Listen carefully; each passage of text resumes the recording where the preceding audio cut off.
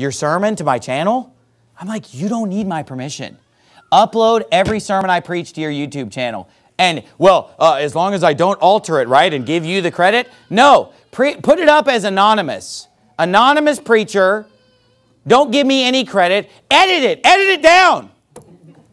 Chop things out, add things in. Who cares? Anything I preach is public domain.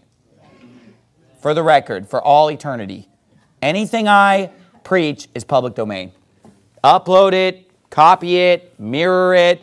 And I love it. I love it when people take one of my sermons and they just take one part of the sermon and make it its own YouTube video. And some people have reported it to me like, did you know that this guy's uploading your videos? I'm like, yeah, I just finished emailing him and thanking him for doing that.